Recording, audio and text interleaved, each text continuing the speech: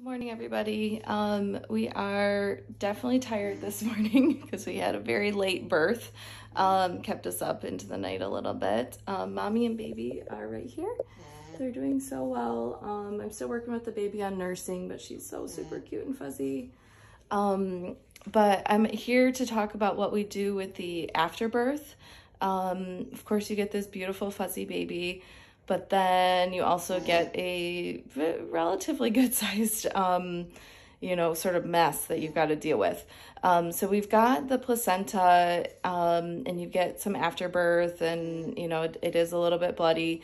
So what we do is we actually take, I have a box of these just like normal kitchen bags in the barn, and we scoop it up and we take it to the trash.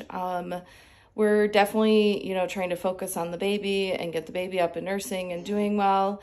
And so I don't want to be digging a giant hole to put the afterbirth in while I'm trying to get the baby up and running.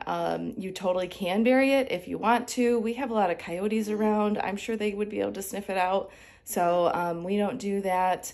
And then once we bag it up, you just kind of inspect it and make sure that it looks complete and doesn't look like it's been torn in half or anything, because you don't want anything stuck inside the mommy.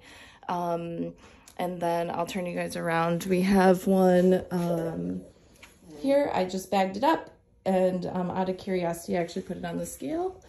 This one weighs 5.4 pounds, and it's got a little straw in it. But then I'm just gonna pick this up, take it out straight to the dumpster, and then we are gonna come back and try and figure out a name for this girly.